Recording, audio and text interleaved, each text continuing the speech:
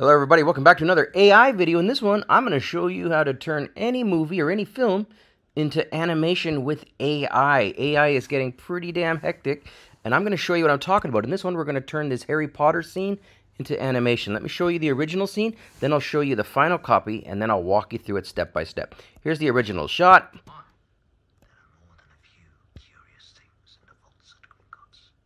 Alright, you've probably seen that 100 times. Let's go back to the beginning.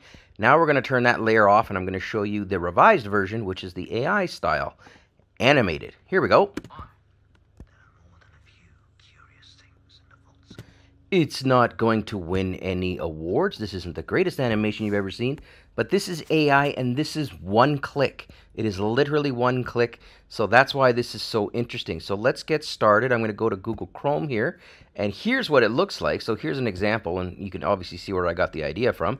This is Harry Potter on the left side, the original. This is Harry Potter, the video, on the right side, and it's pretty darn cool. I'm not going to lie. They did a really good job with Hagrid there. Anyways, how do you do it? Well, let's just get going. So I'm going to go to my account, and I'm going to sign out. So I'm just going to click on account. I'm going to sign out. I'm going to walk you through it step by step over my shoulder. Okay, here we go. So first step, replicate.com. I'll put a link in the description below. Once you're there, click on sign in.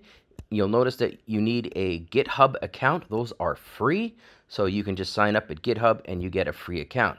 Once you click on sign in, you'll notice here that I spent a few pennies here, a few bucks messing around, but I've been doing tons of videos. But you actually get your first couple videos are free, so yeah, use that as you see fit. Once you're logged in, you want to go to Explore.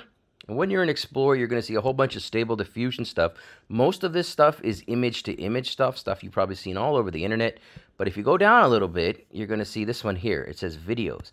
In particular, models that create and edit videos.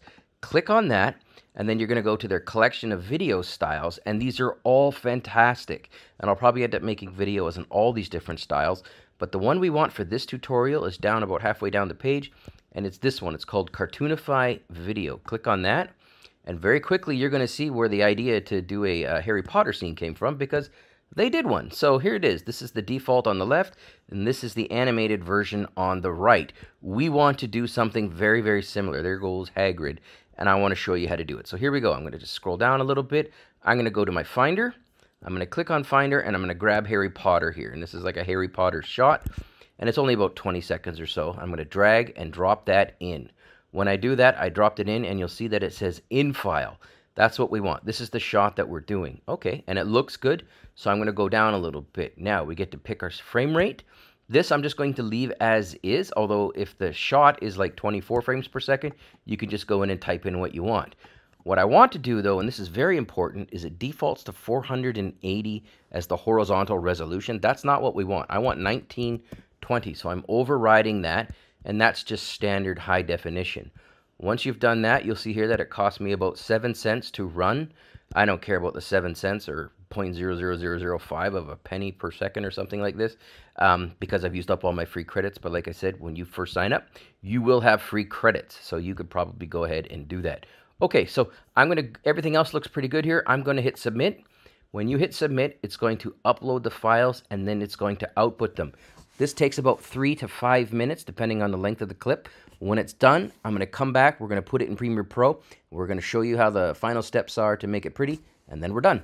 All right, welcome back. So that took a little bit over like 7 minutes, I think, but it's a 22-second long clip, and it had to animate every frame pretty much. So there you go. On the right side, you'll see what we're working with here. So I'll just flip through it, and it looks exactly kind of like I thought. So the next step here is, once you've done it, just click on this download button here, and presto.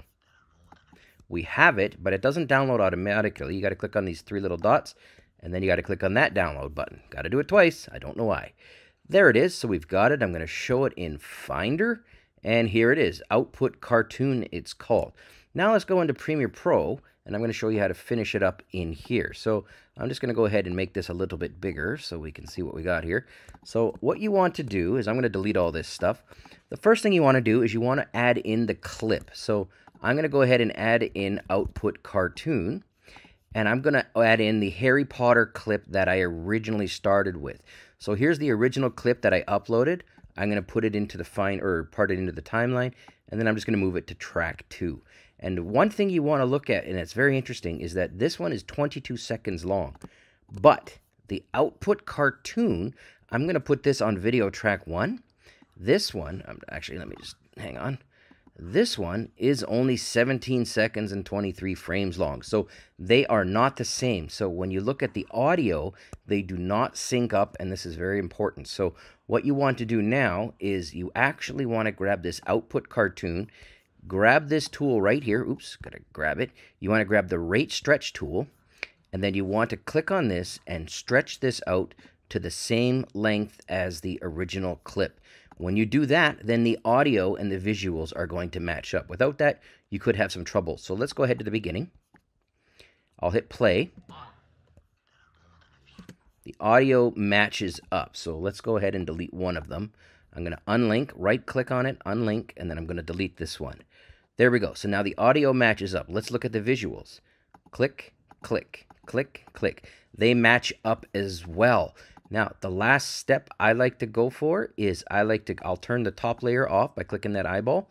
I'll click on the layer beneath it, and then I'm going to go to the effects, and then I'm just going to type in the word in the effects panel. I'm going to type in color, and you get a few options, but the one I'm looking for is called color emboss. I'm going to drag and drop color emboss onto the animated clip, which is this one on video track 1. And it doesn't do anything out of the box, but when you go ahead and just increase the relief a little bit, you'll see here that it just gives it a little bit more color, a little bit more pop, so to speak.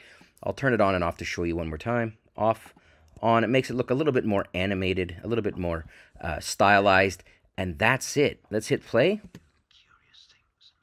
We've got our animated version. Just go to File, Export, and you're on your way. You've made it. Thanks for watching.